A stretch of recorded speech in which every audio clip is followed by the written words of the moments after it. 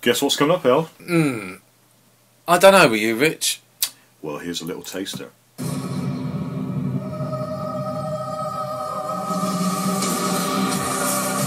Hold on a minute, I recognise that thing. Don't tell me, don't tell me.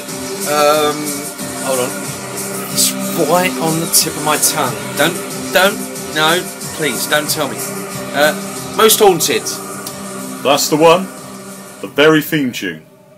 You met KARL BEATTIE? I did. And he made me a cup of coffee as well. What do you think about, I mean, obviously the controversy is there are people out there that say, most Haunted, they fake it. How would you answer those people? I love them and we need them because, you know, we're really flattered. But, and you need that controversy and you need, when I was first asked by one of the broadcasters, well it was Arch Dyson who bought the show for UK Living as it was then, he said, what do you want from this?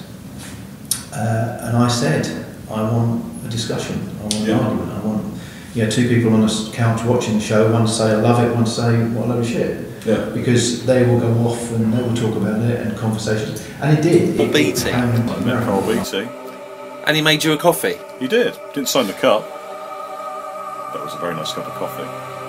Wow. Coming soon on the Munn and Kay show, my interview with KARL BEATTIE. Okay, so that's the Munn and Kay show coming very soon.